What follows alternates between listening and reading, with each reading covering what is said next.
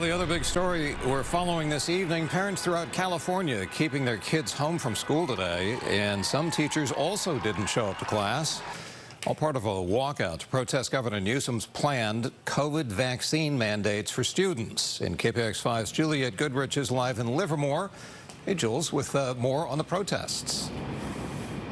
Hi, Brian. You know, it wasn't that long ago here at district headquarters that you had parents and students in this very parking lot protesting to get back into the classroom during distance learning. Well, fast forward today, and some of those parents took their kids out of school today to protest the COVID-19 vaccine mandate. So for this session, we have Tracy.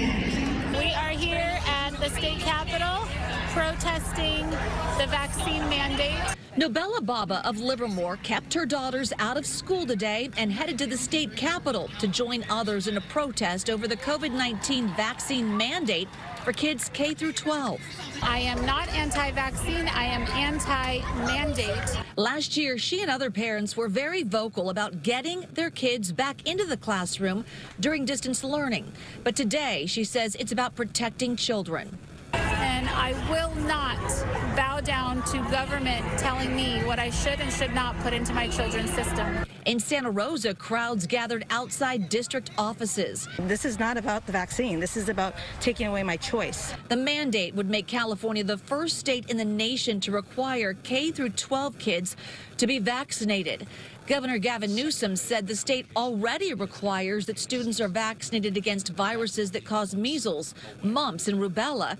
He says there's no reason why we wouldn't do the same for COVID-19. The FDA, when they fully approve something, they go through months of data. They really are about safety. And so I want parents to feel comfortable when the FDA fully approves this, that this is safe for their children. For my child, the risks don't outweigh the benefits for me. Kayla Atwell also joined the protest by keeping her daughter Stella home from 4th grade today. She says the COVID-19 vaccine for kids should be a parent's choice.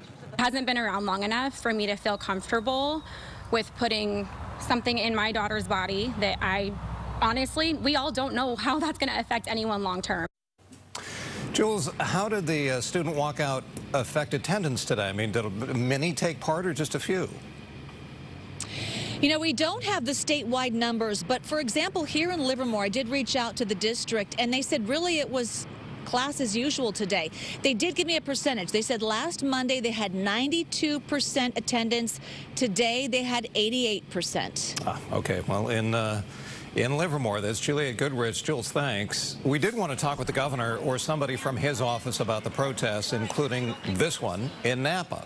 And we were pointed to a statement instead, which said vaccines are how we end this pandemic. And the state already requires a range of vaccines for a number of viruses, and COVID should be added to that list.